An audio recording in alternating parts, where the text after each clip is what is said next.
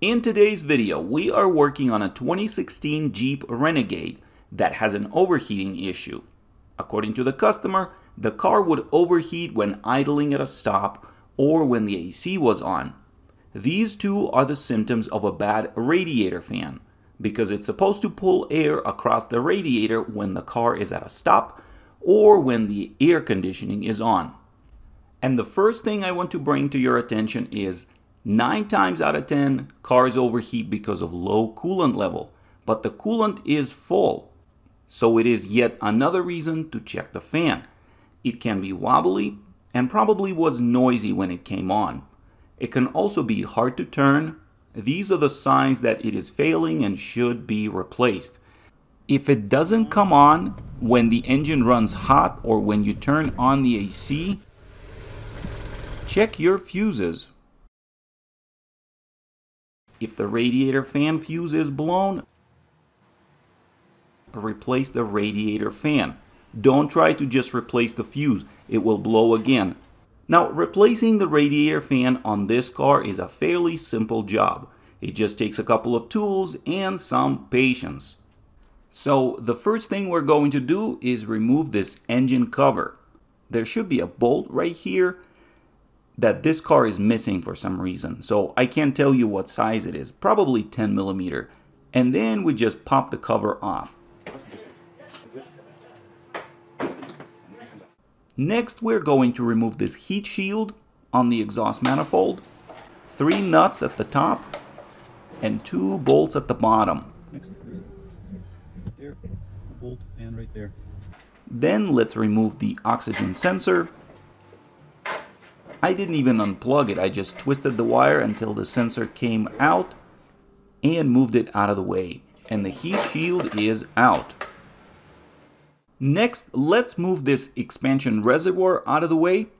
There are just 2 hooks that need to be pried off. Slide the whole assembly to the side and it should come right out. There is also this piece at the bottom that snaps into this opening. Let's place it out of the way.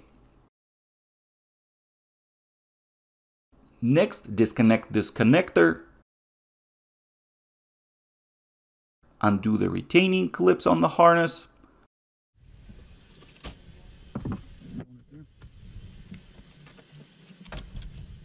There is one more connector right there at the bottom. Disconnect it too.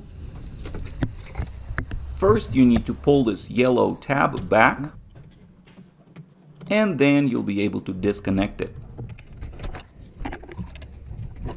And move the harness out of the way. Now we also need to unclip this retainer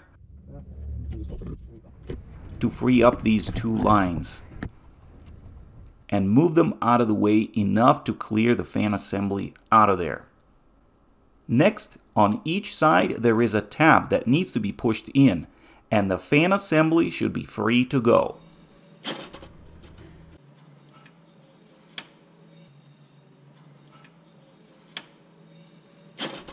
And now we can pull the fan assembly out of there. Just take your time, carefully working it out of there, moving hoses and lines out of the way.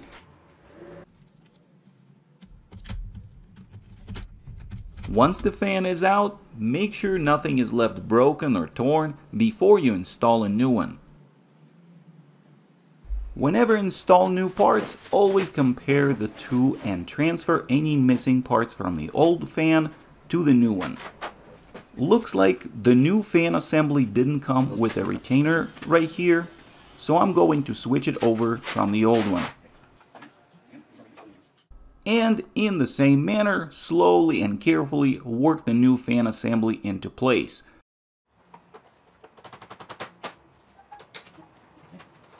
Hook all the clips, retainers, and connectors.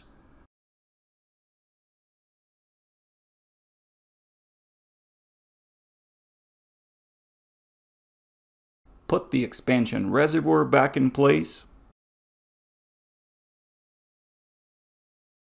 Install the heat shield and the engine cover.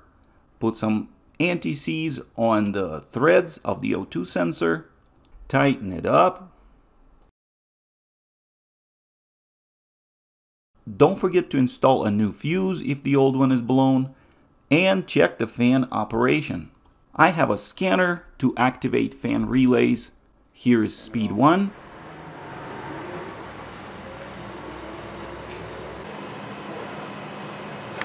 I'm going to turn it off. And here is speed 2.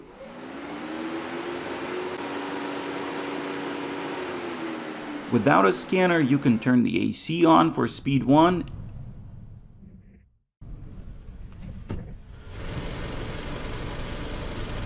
and wait for the engine to fully warm up to engage speed 2. As you can see, simple job. Don't even have to drain and refill any fluids. Just need a 10mm wrench, small screwdriver, and an oxygen sensor socket.